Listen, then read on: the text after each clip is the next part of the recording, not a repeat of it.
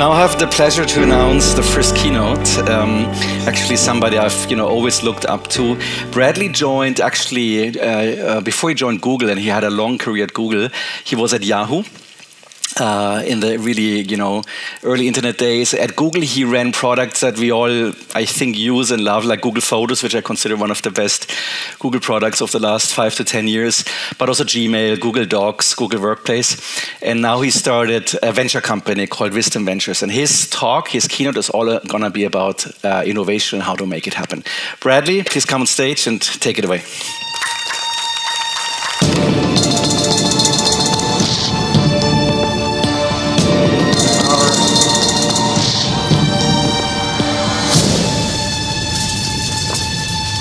That walk-on music is more ominous than I was expecting.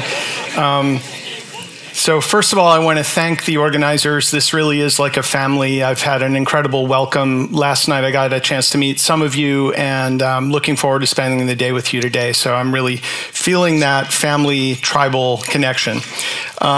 So the talk is going to be about leading through uncertainty, and we definitely live in uncertain times.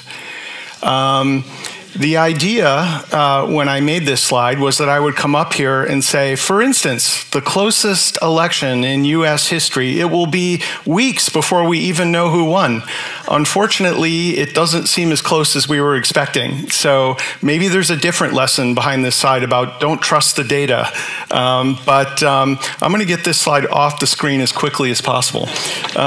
But irrespective of whatever happens back home, it's pretty clear we're in uncertain times and teetering both at a global level, but also within the locality of our own work as tech leaders. This is Jack Dorsey. I don't know if any of you have had a chance to meet or work with Jack Dorsey. He is the co-founder of Twitter as well as Square, now rebranded as Block, as he's become interested in blockchain technologies. This is me and Jack. It looks like we're best friends. We barely know each other, but we bumped into each other in a strange context, so we did the selfie thing. That is how he looked 10 years ago. I look exactly the same, right? He looks different. He has gone full on blockchain. But the point I wanted to make here was not Jack's transformation, but rather news came out last week that was pretty stunning. One of the things he did through Block was acquire a music streaming service called Tidal. And Tidal has obviously not lit up the world and really given Spotify a run for the money. So it's going through layoffs, as many companies are. But what I thought was stunning is it laid off the entirety of the product management function. He just dismissed the product managers en masse. So that's pretty scary, as many of us in the room are product managers. At least we have safe haven in coding and that kind of work. But wait, maybe we don't. Google absolutely crushed earnings last week. The stock had a 5% bump. 5% of $2 trillion is $100 billion. We sort of added $100 billion of market cap. But there was a very interesting comment that Sundar made in the earnings call. 25% of Google's code is now written by AI, not people. And in case that implications of that aren't clear, it's ringing an alarm for software engineers. It's not clear that you can hide on the more technical engineering side of the fence either. So there's definitely a lot of uncertainty in the air. Have I got your attention now? Good morning. So I'm going to do this talk in 3 parts. The first is really going to be around wisdom. You heard I've started a venture firm called Wisdom Ventures. And so I've been thinking a lot about that word and about the nature of wisdom. I'm going to share some of my thoughts with you. Wisdom is hard to talk about, partly because it sounds patently obvious, and it largely is things you already know. And that is the danger. In the familiar, you sometimes gloss over it or dismiss it. So I really invite you to sort of keep an open mind, lean back, and see which parts, if any, of this talk ring true for you personally. So about 25 years ago, I first made this pyramid. And to be clear, about 1,000 other people in the world have made a pyramid that looks like this. This is not a huge insight or great discovery, but I've always loved it as a framework. And sometimes the labels there have changed over the years. But I thought about my own work in this way, about, first learned about signal processing. Then as I studied computer vision, the name of the game was moving up the pyramid, taking the raw signal, the pixel level data we got in camera sensors, and trying to construct meaning and knowledge out of that. And as you rise up, there's a bunch of things that are sort of subtle in this diagram. One is that there is far more data and signal than there is wisdom in the world, because this is a process of refinement. You can also think of the colors, sort of data is dense and wisdom is refined and very, very pure. There's less of it and it's more sort of concentrated. So I love this pyramid and have fallen back on that to think about a lot of the work I've done over the years. So the nature of this talk is not going to be sort of like, here are 17 things you need to scribble down and take notes about. It's not that kind of talk. Not that there's anything wrong with that kind of talk. There may be talks like that later in the day. And in fact, those can be incredibly valuable. We don't denigrate or think of signal or data or knowledge in any less value than wisdom. In fact, wisdom is derived from that. But this talk is going to be a little bit different. And I'm going to focus a little bit more on wisdom. So I mentioned it's hard to recognize wisdom when it walks in the door. I love the title of this book. I've actually never read the book. I think everything I needed to know I got from the title.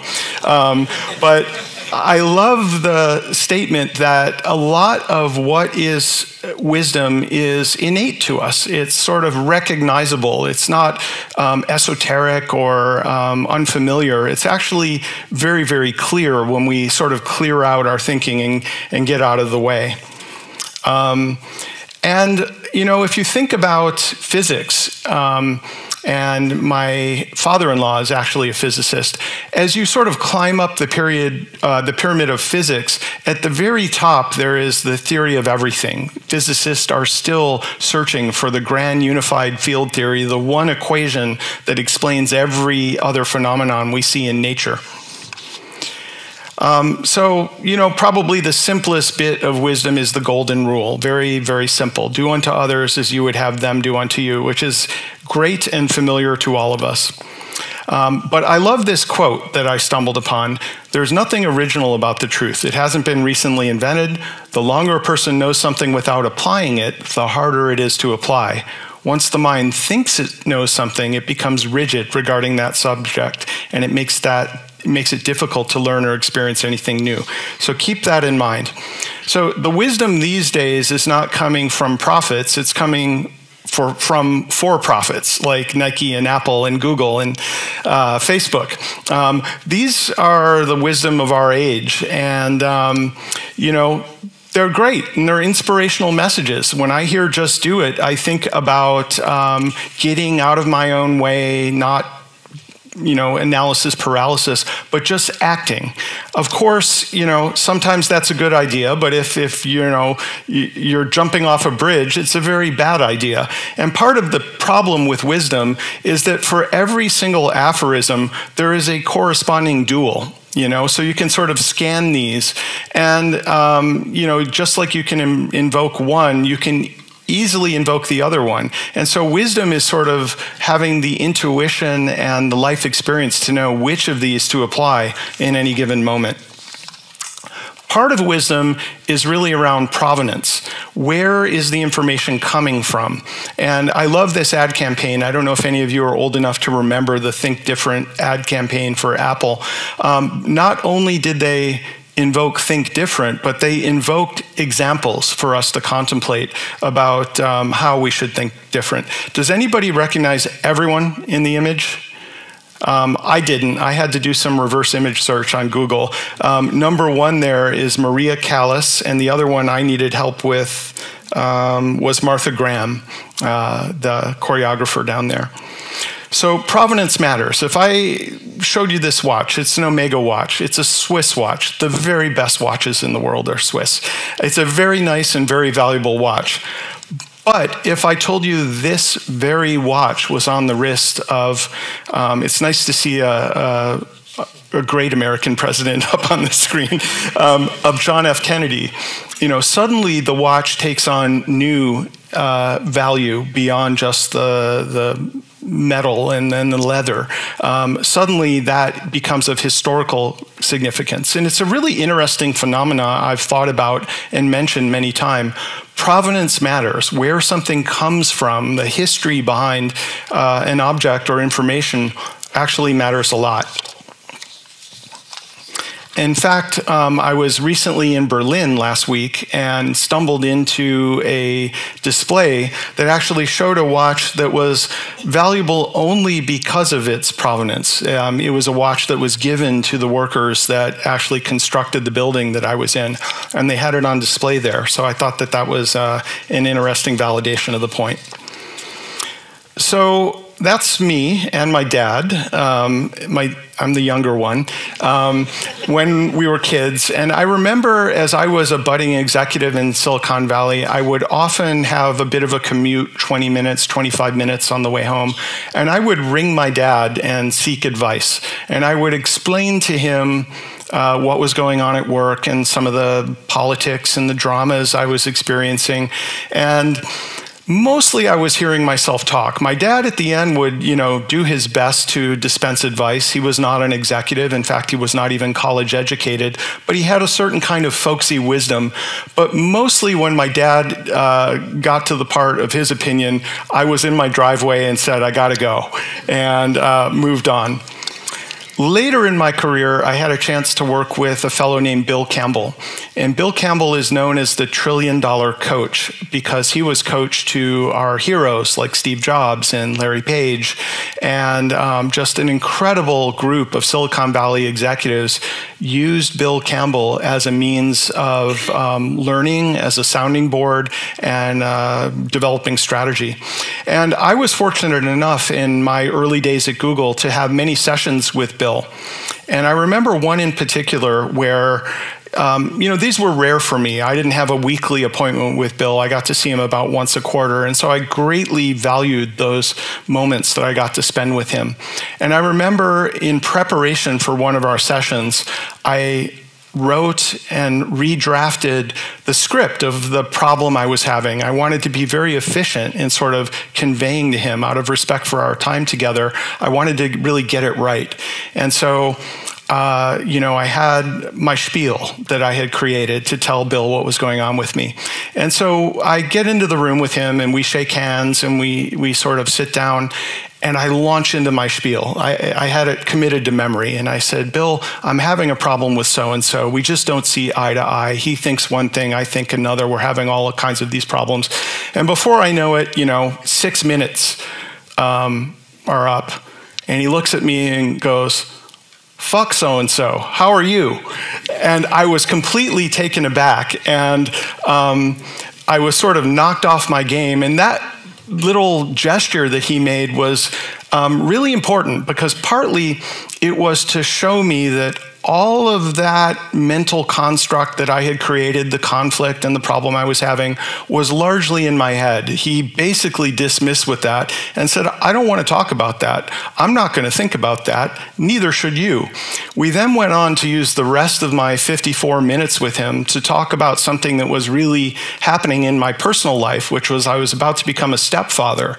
It turns out he is also a stepfather. He was also a stepfather.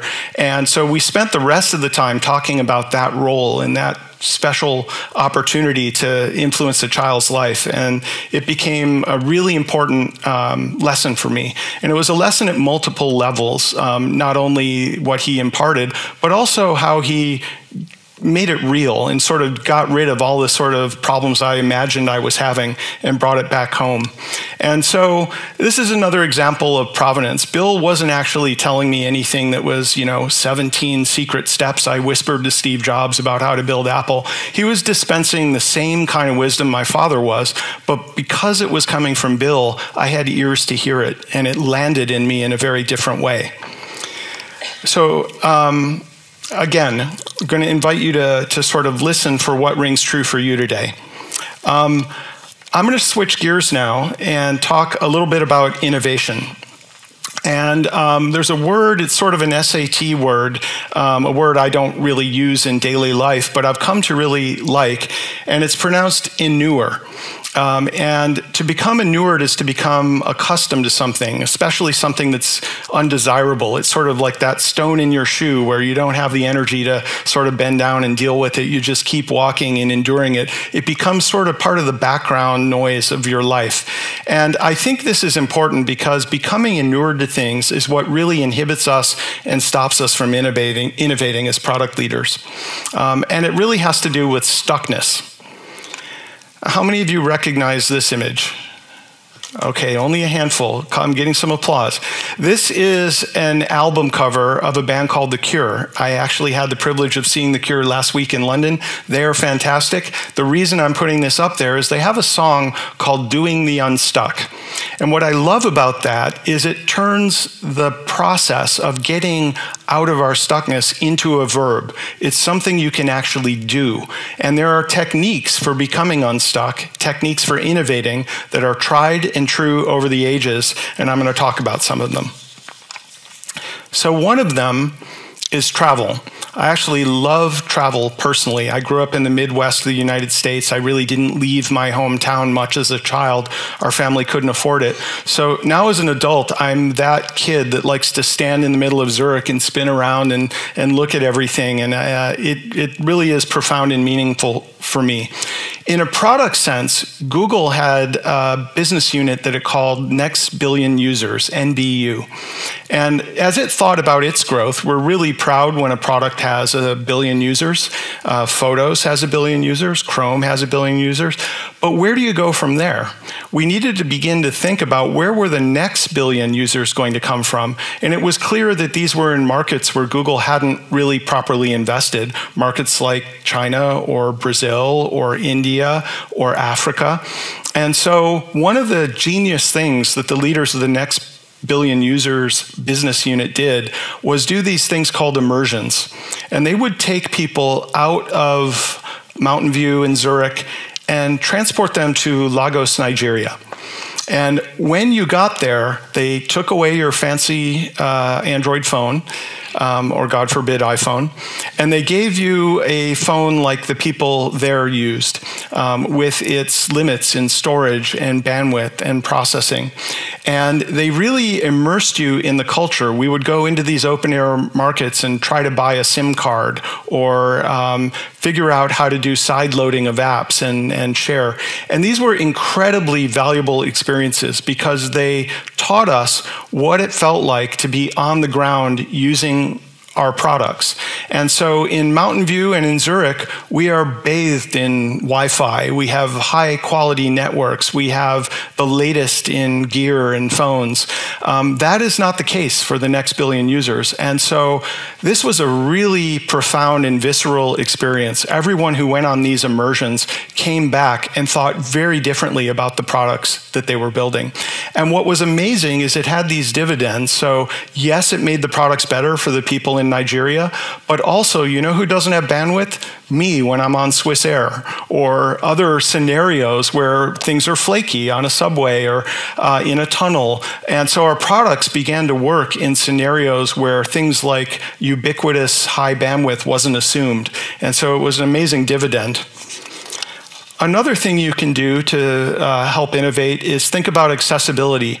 I always thought of this as sort of like a charitable act. We had to build our products for the blind and the hearing impaired and the mobility impaired. This was the right thing to do. We needed to include those users and bring them along. But what I later learned was this also had amazing dividends. For decades, we've been building things like screen readers and speech recognition, mostly as an accommodation for these differently able people. It turns out, you know who else doesn't have the ability to type? Me, when both hands are on the wheel. Waymo's going to fix that. But in general, these have dividends for everyone. So this is another example of where something that was intended to address a subset of our users ended up having tremendous value for all of our users. Another thing Google does, which is subtle but really important, is playing musical chairs. And by this, I mean when you used to get hired at Google, this isn't the way it works anymore, but in the old Google culture, they didn't tell you what you would work on. You would go through a gauntlet of interviews, and if you were lucky enough to get a job offer, there was something called the allocation committee that basically assigned you where help was needed. So you would get accepted into Google, and then on day one, they'd say, congratulations, you get to work on maps. And what was so interesting about this is that we had really, really smart generalists who would come in without a lot of domain knowledge. Maybe that engineer had never thought about maps or never thought about mapping. And that wasn't seen as a deficit because smart people can quickly learn. It was seen as an advantage because they were bringing a very new and different perspective. Probably the ultimate example of this is a fellow named Linus Upson. Linus was one of the developers of Chrome, a billion-user product. He did that for 10 years, declared victory, and went on to work in eradicating the most dangerous animal known to man, which is the mosquito. He didn't have a lot of life science background at the time. In fact, he doesn't have a college degree, even in computer science. He's a college dropout. But Linus is brilliant and took on this problem without the baggage of those who had been working on epidemiology and the sort of health problem before, and has made great progress. And you can actually go to the website debug.com to hear some of the work that Linus has done there. Another thing, and this sort of gets back to putting smart people in the deep end of the pool and seeing what happens, is going back to first principles. There's an interesting book called Chip War, which I read. I actually listened to it. But it fascinated me that the chip supply chain has become a national security issue and a global crisis. It turns out there is one Taiwanese company, TSMC, that makes 50% of the chips in the world, and in fact, 90% of the advanced chips in the world. And if we sort of eliminated those chips, this talk would be over, the lights would go out, we'd be back in the Stone Ages. So we are all very, very dependent on the work that TSMC does. What fascinated me about this is they didn't invent semiconductors. They don't even make the equipment that builds the semiconductors. The way I think about it, they are sort of like the cooks. They are using Dutch and Japanese ovens that sort of come in. Those are the fabrication. They are using recipes that come from the United States and other nations, but they have 50 years of know-how in how to make chips. There's a company called Atomic Semi. It is a new moonshot level company that is thinking about if we threw out all of those 50 years of know-how and started over with today's chemistry, with today's physics, with the advances, going back to first principles, how would we build chips? And this, to be clear, is a moonshot that will cost billions of dollars and take a decade, but it's become imperative. Another thing I love about this company is they paired up someone who's been working on semiconductors for decades, Jim Keller, with a 22-year-old college dropout named Sam Zalouf. And again, sort of taking brilliant people unburdened by the knowledge of how it used to be done and putting them against the problem yields amazing results. In fact, Sam is the CEO of the company, the young man. Another thing we can do to innovate is change a constraint that we had assumed. And this is an example of how cars have gotten really, really boring. I don't know if anybody has noticed that. Seems like the only cars you have in Switzerland are Mercedes and BMW. But if you're in the United States, all cars are sort of converging to the same basic shape. And there are many reasons for this. There's consumer preference, there's supply chain issues, but the underlying reason is aerodynamics. Basically, gas is expensive. The world is boiling over. We have climate change. And so cars are mandated to be efficient, both so they're economical, but also so that we are more thoughtful about the resources we are using. So what if we changed that constraint? What if petrol was cheap and we didn't have climate change anymore? What would cars look like? Well, we can run that experiment with a time machine. If we go back 50 years, this is what cars used to look like before we cared about fuel efficiency and climate change. And so you can sort of see the implications of changing that one constraint lead to wildly different innovations. Another example here is thinking about a technical constraint. This is the cost of storage over decades. You can see that it basically flatlines. You can't even see the graph. If we plot it against a log graph here, you can actually see that the cost of storage is trending towards zero. What's genius about this, I mean, some of you may be old enough to remember in the 2000s when email used to be a task of tediously filing away every email you got. In fact, I would receive dozens of emails a day, I would stay late, and at the end of the day, I would close my laptop knowing I had zero inbox and could feel good about dinner and going home. And then I would come in the next morning and there would be 3 new emails from my colleague in Japan or something like that. Obviously, with storage diminishing to zero and the flood of information that was coming, Google, and in particular, Paul Buchheit, saw that that world was changing, and they revolutionized the email paradigm into a world where we knew we would be flooded with information. There would be more emails coming at us than we could possibly manually process. It would be a full-time job just to go through my email. And so Gmail, over the many years, has added features like filters, like priority inbox, infinite storage, strong search, that allow Gmail to still function in this world where that constraint of storage was no longer limiting the volume of email, but instead exploding it into what we know today. There are people who, as a profession, think about relaxing and changing these constraints, asking the question, what if? Cat's Cradle is a book by science fiction author Kurt Vonnegut, and it postulates what would happen if water froze at room temperature. It's a fascinating book that I read as a teenager and love today. There's also shows like Black Mirror. Black Mirror is only 6 or 7 years old. The first episodes came out then, and they are sort of near future, quite deliberately. They don't postulate a 50-year time frame, but they ask, what is the world going to look like in years? And what's fascinating about that is many of the things that were postulated years ago have now come to pass, and we've actually zipped by them. So things like what happens if VR becomes so realistic it's indistinguishable from real life, or what if I could resurrect a loved one from their digital trails that they leave behind, or what if social currency equated to real currency. All of these things were explored in Black Mirror and have become part and parcel of our lives now.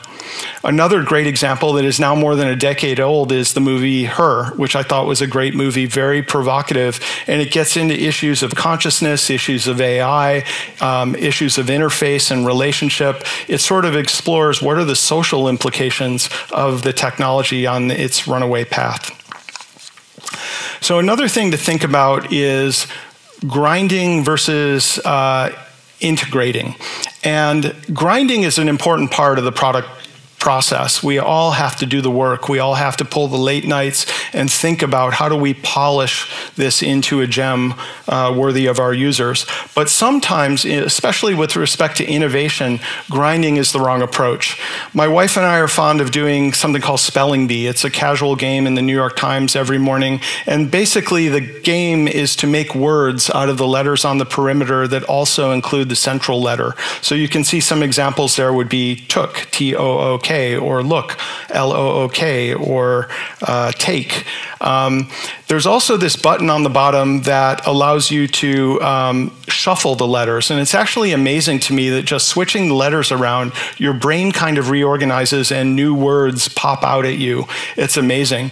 But there reaches a point when you are exhausted and you start grinding. And, you know, I'm sitting there doing permutations and combinations of words that I know aren't words, but I've sort of entered a point where further manual effort is not only not helpful, it's just a waste of time and frustrating and not fun. So the thing to do in those moments is walk away. Generally, if we go walk the dogs or step away or make breakfast or, you know, cleanse the mind, you come back and the words pop out at you. I'll show you. I don't know if any of you saw that. This is what they call the pangram, the word that uses all of the letters. So folktale pops out. And I've had this experience so many times where staring at the thing doesn't work. You need to step away from the problem to actually see it in context. And then this magical process happens. I think it's the same as sleep or dreaming. Sometimes stepping away from a problem is what's required to really give us the breakthrough. Another example of this is a movie. It's interesting, we're here in a movie theater. My wife and I produced a movie several years ago. I'd never produced a movie before and never will again, but someone came to us and said, I'm making a documentary about Brian Eno, and we were fans of Brian Eno. He is a music producer and really an artist of many mediums that has produced David Bowie. I actually heard David Bowie as we were waiting for this to start. U2, Talking Heads. He's an acclaimed music producer. Also does visual art. And the conceit of the documentary is that it's actually never the same twice. The documentary itself is a work of generative AI. It pulls from thousands of hours of archival footage and assembles a movie that has never been seen before every single time it's shown. So it's already been through Europe. It's been at the Sydney Opera House. It's been at Sundance. It will be coming around. We are trying to find a streaming distributor for this, but none of the streaming distributors can manage the underlying tech. So we're sort of wrangling with that. Netflix and YouTube are really good at sort of taking an existing media artifact and distributing it to 20 million users. They're not good at making a new movie every single time it's shown. So one of the things that Brian Eno did, he's not a virtuoso musician and barely works a soundboard, but he's a creative genius. And so one of the things he did was create a stack of index cards that lets people in all practices break through their stuckness. And they ask you to do interesting, counterintuitive things like use an old idea or honor the error as hidden intention. So these are incredible. You can buy this if you Google it. I bought a stack. And anytime you're stuck, these are really good standbys that sort of invoke ways to break through stuckness and get back to innovation. I wanted to comment briefly on renovation. One word that I've heard a couple times already is impact. And you might actually think about impact as innovation times scale. And the reason I bring it up is that Google, it's a very high bar. We are running a business with hundreds of billions of dollars of revenue. And oftentimes, as seductive as it is to think about what else could we do, sometimes if you just tweak the ads algorithm and improve yield by 1%, out pops $1 billion. And so I think we all worship at the altar of innovation, but I think it's very important to think about innovation in the right context. Oftentimes it's a spice. It takes something, changes everything, changes the flavor, makes it better, but you don't want to eat a meal of saffron. That is not a sensible thing to do. It's not good for anyone. So innovation in context is an important lesson. So I want to switch gears one more time now, and the last third of the talk will focus on leadership lessons. One thing people often ask me to do at Google was go on a career talk with them. And so people would find time on my calendar, they would show up at my door and want to talk about, I'm a PM3, how do I get to the next level? And the philosophy I had at Google, and this was one that was imparted to me at Google, is I didn't like these career talks. I basically thought that every minute they spent focusing on the selfish intention of the next rung was a minute they weren't focusing on their product, their users, their opportunity. I told them it was my job to make sure the right things happen to the right people, and they should focus on their users and the work. So that's my first leadership lesson. It's a very high bar. It requires you to actually create a culture where that is true, where people don't have to worry about their career, but instead can keep focused on the problem. And then it's your job as a manager, as a leader, as a creator of culture to make sure the right things are happening to the right people. One of the personal stories I have about this was weeks into my experience at Google, I was sitting in a staff meeting with all of the power players in the product org at at Google, Marissa and Salar and Susan Wojcicki. And eventually everyone had filed out and I was still taking notes. And I looked up and there was only one kid left in the room with me. Everyone had gone. And I asked him, I said, I'm new here. Would you mind if I asked you a couple questions? He goes, oh, absolutely. I said, is this meeting weird? And he goes, oh yeah, this meeting's weird. Just grit your teeth, you'll get through it. I said, I've only been here a couple weeks, but I noticed your scope seems sort of small. You're just working on toolbar. It seems like you would have a bigger responsibility here. And he looked at me with great compassion, like he was embarrassed for me. He goes, I don't think about things that way. I just do good work, keep my head down, and trust that the right things will happen. And of course, that person was Sundar, who is now in charge of everything. And so the right thing certainly happened for him, but I was moved and impressed by the fact that he didn't angle for the next rung on the ladder. He made Toolbar as incredible as it could be, which led to him getting the responsibility for Chrome, which led to everything that ensued afterwards. And so that is our responsibility as leaders, is to make that true at your company. Another thing that's really important is modeling. This is a lesson that was imparted to me by Patrick Pichette, the former CFO of Google. People are watching the leaders, and it's important, what you do in meetings. It's also important how you conduct yourself out of meetings, in the lunchroom, at the offsite. In general, people are looking to you in ways that you really don't appreciate. I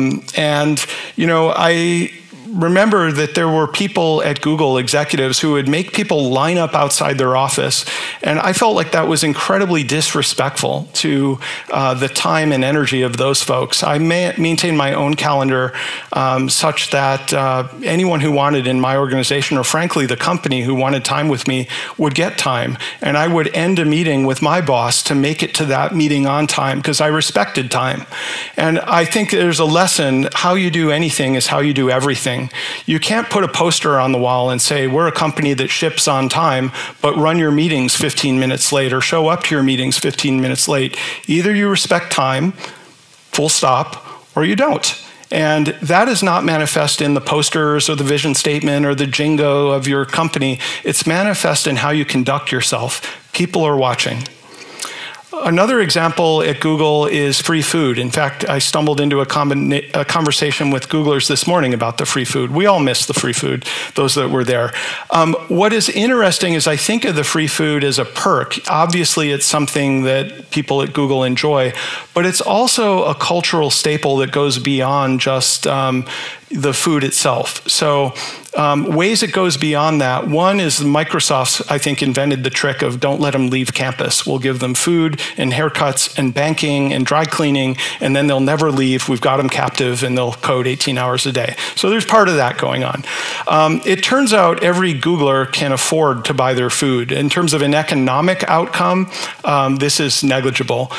In terms of a time outcome, actually waiting, I came from Yahoo, as was mentioned, actually waiting in line to pay for your food is a time sink. And so Google thought, and we do this with tech stops too, the ability, if you need a cable, grab a cable. You don't have to fill out a form. You don't have to wait. Grab a computer. That was a cultural statement. But more than anything, it really spoke to abundance. Larry and Sergey were bored if you came to them and said, my product grew 14% last quarter. They really wanted you to take Google's resource and make a dent in the world with it. And so abundance is part of the subtext of what the free food was about. Another thing that's really important as leaders is that we honor and reward the unsung heroes. Every organization has these, whether it's the people who wear pagers and get beeped at 3 in the morning that there's a denial of service attack, or the people that are working on spam and abuse and have to clean up systems from bad actors. There's all kinds of people who do the work that isn't glamorous. It's actually barely noticed. A good day for them is nothing bad happened. Our systems didn't go down. And as such, they're very easy to forget. And I think it's the responsibility of leadership to remember them, to celebrate them, to reward them, because what they do is essential to permission to innovate and everything else we do on top of their contributions. Another thing, and I first heard this about 6 months ago at a conference, Know what game you're playing. And these are sports analogies which are fraught, and these are American-ish sports. Baseball and basketball. Baseball has positions and specialization. You have a pitcher and a catcher, and they're really not generalists. They're very specialized. Basketball is more fluid. Depending on the team you have and the moment, anyone can take a shot from anywhere in the field. And so part of what we do as leaders is, first of all, know what game you're playing, and secondly, construct teams that make sense given the talent that you have. I like to tell people I didn't build Google Photos, but I did build the team that built Google Photos. And part of that dates back to my original interview when I was looking to move from Yahoo to Google. I met with an interviewer who said, "What's your product management philosophy?" And I leaned back because I didn't have one, so I had to come up with something. And I came up with a phrase called ruthless pragmatism. And he goes, "Oh," he was curious, "what does that mean?" And I says, "It means you do what's necessary. If you have a really strong tech lead and everything's going great, your job might be to get her a Coke and dab the sweat from her brow, keep her coding. If there's a leadership vacuum, your job might be to elbow people out of the way and grab the wheel. Your job is to do what is necessary and appropriate given the context of the team." And so one of the lessons I learned from Bill Campbell and otherwise is to think about the team as a unit, not just great individual players, but how do you put them together to complement and compensate for each other in ways that you start to think about teams. Part of that ability to build teams, one of the lessons I learned as an entrepreneur, so before I went to Yahoo, I was a founder and grew a company and took it public. We went through the layoffs of 2000. Very painful. People had left other great jobs, come into my company, and we had to lay them off. The economics just dictated it.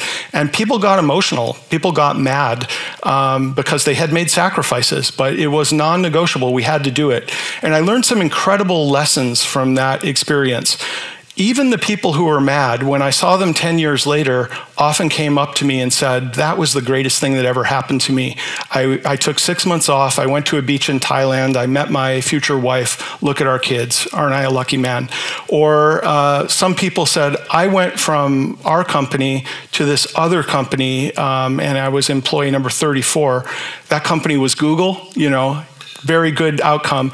Basically, you can't handcuff people to positions. If it's not working for you as a leader, it's not working for the company, it's not working for the team, and whether they know it or not, it's not working for them. You do them a huge disservice keeping them into a situation which is dysfunctional. It is your responsibility as a leader to move them out, and that can mean firing them, it can mean moving them to another team or another project, but you are really responsible for taking that action. And that's what gives you the degree of freedom to actually build a team. In a basketball team, there's 5 people on the court.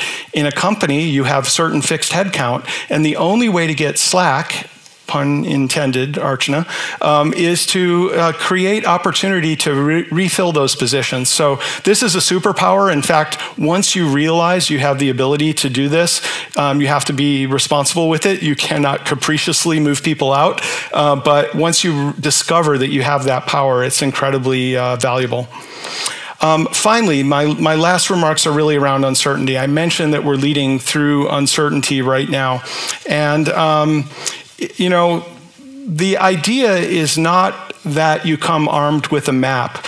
Any of these moonshot problems, we don't know collectively how to get there from here, and that's okay. It's actually not important to have a map. You don't have to pretend you have a map. What you have are the tools. You have the toolkit you've developed over years of study and curiosity and understanding that actually helps you navigate. So all of the great discoveries of the New World and the Vikings, are people who are brave enough to go into the unknown, sensible enough to have others follow them. And so think about the toolkit you bring to the problem, and that's how you manage uncertainty. And in fact, without uncertainty, it's not even leadership. That is what leadership is, the definition of taking people through these challenging times and these challenging moments. If you're just in the front of the line, you're not leading. Thank you.